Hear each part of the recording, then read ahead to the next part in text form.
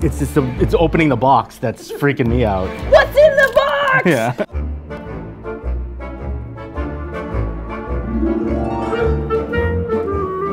Today we're building a Kit Kat haunted house building kit. Spooky.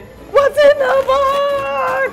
Well, this could be pieces. Oh, go, That's go, not go. pieces. There's so many Kit Kats in here. Oh, That's wow. not pieces. Are these essential? Yes. Probably. These are worse than IKEA instructions. The lighting in here. I've seen these in the fridge in the promo office for like the last 2 weeks, and every time I open that fridge, it is so hard not to just eat these. Isn't this now gonna melt Oh the my god, minute? I didn't even think about this. Oh no, my melty chocolatey hands. Oh, it goes this way. Oh.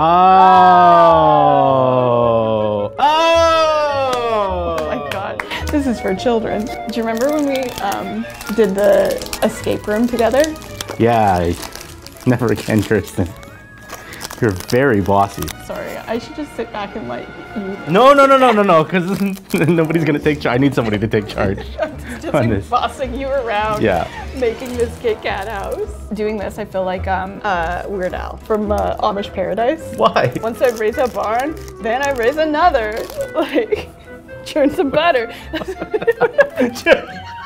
I need to ask you why vampires are not very good artists. Why? Because they can only draw blood. The roof is on fire. So many musical songs. And complete. Imagine that's what it was. Like, how much is this? It was very creative of Kit Kat to think of this. Like, Happy Halloween.